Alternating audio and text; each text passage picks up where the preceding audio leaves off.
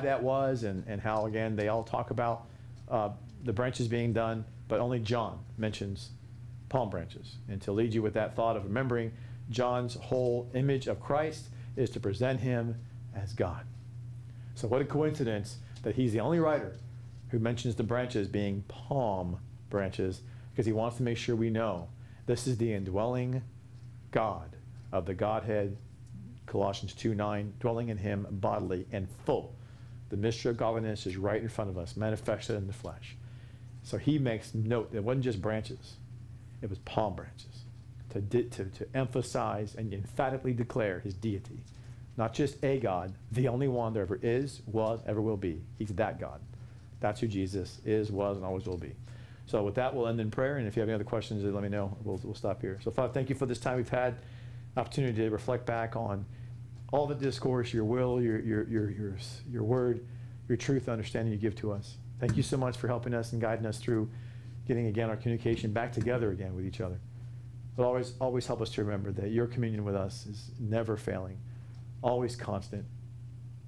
The heavenly lines of communication don't rely on technology or internets or other things. We thank you so much that we can talk to you regardless of what time of this world that you brought life into being, whether man, woman, child, of any time frame. We know that we can always just speak to you and talk with you and have your presence be made known to us in our darkest times, in our greatest times, in our valleys and our mountaintop experiences. Thank you for always being there.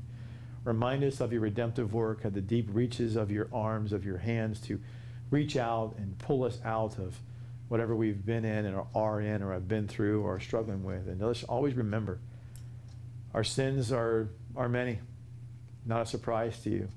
You know them all, and you love us, and you forgive us, and you've already sustained and provided for us a fulfillment and in full paid in debt. But all we have to do is just confess our sin and reach out to you for the ongoing purification, ongoing sanctification, ongoing reconciliation of being at peace with you. Thank you for reminding us of that coming into Palm Sunday. Thank you for reminding us of the joy of that Palm Sunday we're going to talk about, leading up into the time of most traumatic suffering and pain that you would go through. It's sandwiched in between a time of joy of Palm Sunday and a time of joy of resurrection. In between it is this horrific, violent act done unto you. Let's understand the whole gamut of that, and with that being said, how you taught the OLIVET discourse, how you taught us to understand what's coming out ahead and to be prepared for this in our mind, our heart, our soul, and our body.